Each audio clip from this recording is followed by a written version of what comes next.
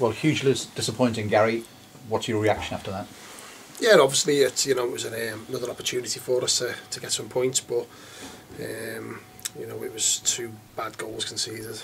I don't think they created enough a lot to cause us any problems, and he said 2 of our most experienced players at fault for their 2 goals, and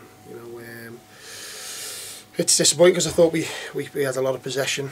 We dominated their half.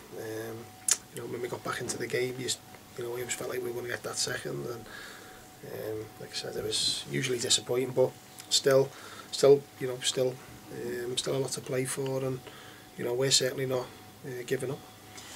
As you say, I mean, the mistakes you seem to be making in home games, you don't make in away games. I mean, that defeat at home, and a lot of those have been down to individual mistakes. Yeah, it was, and it's you sort of looking to we want to.